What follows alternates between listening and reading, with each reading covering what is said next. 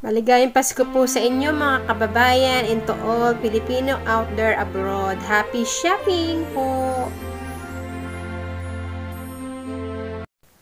Hello everyone! Welcome back to my channel. It's me again, Lucy. It's been a while. I think it's 1 week before I upload my video. So, ang pag-uusapan natin ngayon guys is about kung paano ba yung saktong gifts para sa ating loved ones at sa ating mga friends.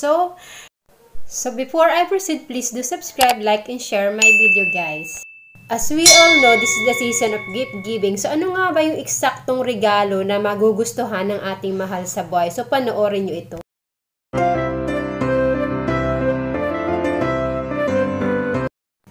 So medyo mahirap talagang pumili ng regalo guys. So ang pinaka-ideal nito is kung anong klase ng tao or anong hilig nila na ginagawa nila sa pang-araw-araw para magka-idea ka kung paano sila ibili ng regala. So, for this season, ayan, ituturo ko sa inyo kung paano at kung ano ang dapat yung mga bilhin. Masaya talaga ang Pasko dito sa Pilipinas. Tingnan mo naman yung mga tao. Ang dami nila, nagkukumahog sila sa pagbili ng mga regalo, ng mga handa. Ayan, tingnan nyo naman ang haba ng pila, diba? A few moments later.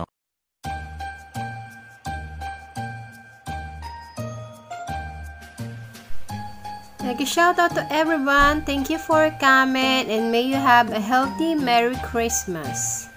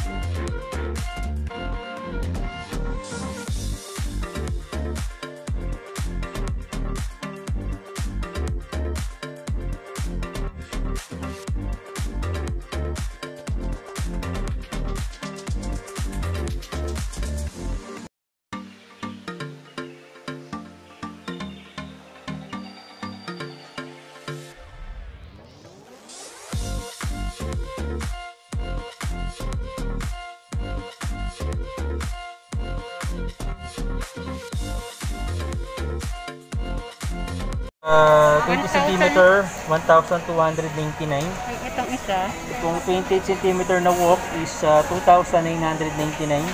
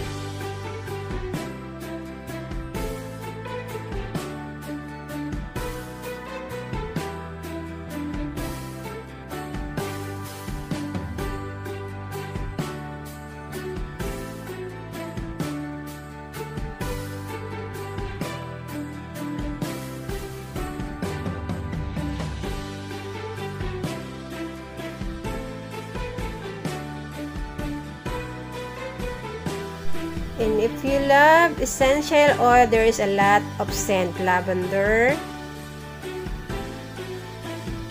peppermint, peppermint again, vanilla. Yeah, you have so many choices. And we have citronella as well. Yeah.